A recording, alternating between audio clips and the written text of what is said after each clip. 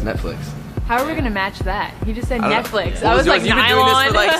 You've been doing it for 6 years. First job, Kohl's. The first modeling gig I ever booked was when I was 12 years old, and my mom and I, we prayed, thank God, we walked in, and next thing you know, it's a see-through bra at 12 years old. Well, when I was 20, I worked for JCPenney, and prior to that, I'd only worked at IHOP, so like, it was a huge deal for me.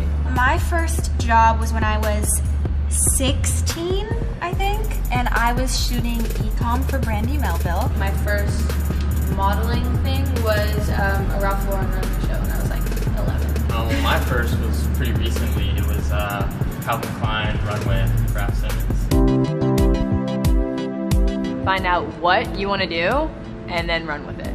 Be smart with your money. My sister gives always advice, so don't forget where you come from, and always make sure you fight for your dream, and whatever you are, it's because you deserve to be. My parents just said don't do it if you don't want to. Advice that my dad has given me, which I always try to stick to, is he usually says, be Haley, because that's why people want to work with you in the first place. So the second that you stop being that is when it's not genuine. I was more or less raised by my grandma, and she told me trouble is easy to get into and hard to get out of. You know, stay out of trouble. Big Little Lies. Me too! Big Little That was Lies. mine! Big Little Lies. Oh, it's Hands so down. good! Hands down. Yes. Maria? I'll say Empire, that was the last Empire? one. Yes. Yeah, it's a good one. I watched it to the end. Heroes. Vikings was the last show that I binge watched. Definitely Pretty Little Liars. It's my favorite show. I think the last one I watched was Californication. 13 Reasons Why. Workaholics.